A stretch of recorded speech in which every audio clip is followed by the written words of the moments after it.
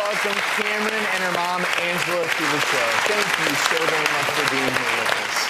I'm glad that we have an opportunity to talk about this because Usher is a very rare syndrome. Dr. Assil, an ophthalmologist, is here to help us explain Cameron's vision loss a little bit more and explain what retinitis pigmentosa really is and how it gradually does cause vision loss in someone like Cameron.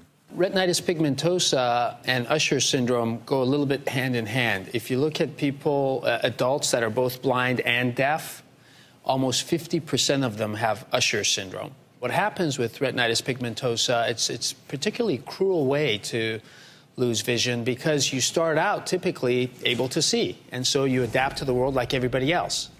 And at some point, it could be when you're a small child or when you've gotten much older, things start to go. First, the night vision starts to go, and then after that, the vision starts to constrict, and you see down a tunnel, which is what she's been describing, Cameron's been describing, and then eventually the vision down the tunnel starts to gradually fade away as well. But the genetic testing that's been so important for you, I think you have now that you have the funds to help you get through this, you have that planned, right, now? Yeah.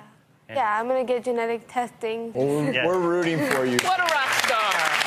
Thank you for sharing your story with us. Mom, thank you. Dr. Assil, thank you as well.